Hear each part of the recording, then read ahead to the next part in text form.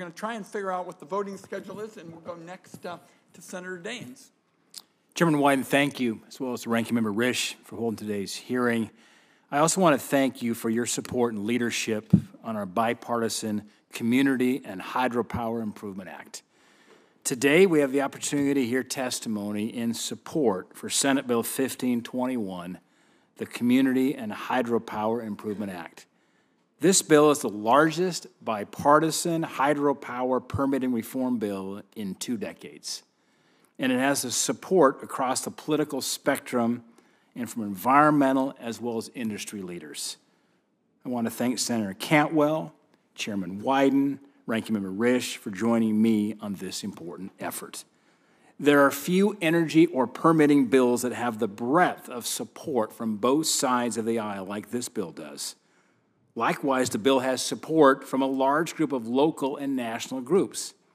Chairman Wyden, I'd like to ask unanimous consent to have the following quotes and letters of support included in the record, which are a letter from 25 leading hydropower producers, a letter from 15 members of the Uncommon Dialogue Group, which include National Hydropower Association, American Rivers, and National Congress of American Indians, 3 former FERC chairmen and 2 former FERC commissioners, Clear Path Action, Northwestern Energy, the Permitting Institute, National Rural Electric Co-ops, Montana Rural Electric Co-ops, Pacific Northwest Economic Region, Citizens for Responsible Energy Solutions, and over a dozen other letters and quotes. Without objection, so ordered.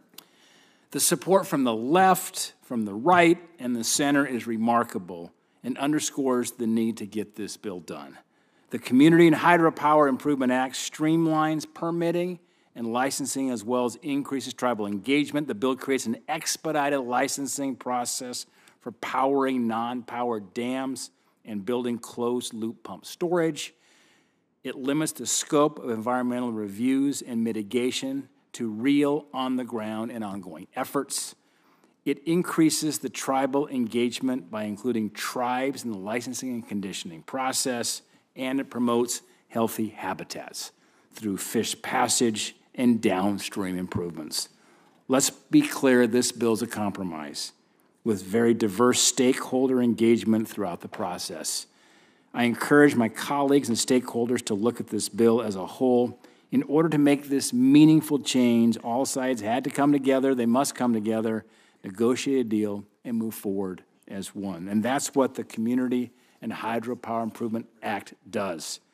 Hydropower is critical to helping meet our country's energy needs. It's safe, reliable, affordable, and provides good-paying jobs. With hydropower producing about 1/3 of all the renewable energy and over 6% of all electricity in the United States, this bipartisan bill must be included in any permitting reform discussion. Since the Federal Energy Regulatory Commission isn't here to give oral testimony, I'd like to highlight provisions from the chairman's written testimony. Chairman Phillips states in his testimony that he commends the bipartisan effort, that he specifically supports the bill's attention to promoting hydropower at non-powered dams and ensuring tribes have greater authority on tribal land, and finally, that his staff readies to address and clarify the other important provisions in this bill. I want to thank Chairman Phillips and his staff for all the work he's done and look forward to working with him on this bill moving forward. I do encourage my colleagues to support this bill and look forward to having it on the next legislative markup. Briefly, before I finish with the Chairman, one quick local issue that's very urgent that we have in Montana. Commissioner Tootin, thank you for being here today. And you know what this issue is, as we chatted on the phone. It's about the levels on Flathead Lake. As you know, Governor Gianforte, Congressman Zinke, and I have been working to find a solution on the falling water levels at Flathead Lake. I know that you and I have had calls on this issue. My staff's been in close communication with yours and throughout the last few weeks. This is a big deal for Montanans, a major concern, especially in the northwestern portion of our state. While much of Montana is experiencing better than average snowpack and rainfall, and I think this is part of some of the misperceptions even back home. A lot of Montanas look like Ireland this spring. We've had higher than average snowpacks, better than average spring and early summer rains. But up in the northwest part of our state, where Flathead Lake is, we are suffering a drought. And so that is why some folks in parts of our state don't quite fully appreciate what's going on in the Flathead, where they have not been getting the normal snowpacks, and then they had a higher temperatures in the spring, and the snow melt was faster than expected. It's a pocket of drought. But by the way, this lake is important for agriculture, recreation, and the local economy.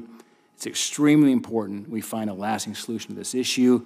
I think we need a more dynamic arrangement with BOR when they start seeing, they make a forecast, they start seeing real-time data coming out in terms of snowpacks, rainfall, snow melt to adjust the forecasts. I encourage you to keep working with our governor back home in Montana and local officials and stand ready to help in any way needed. And thank you, Commissioner. Thank you.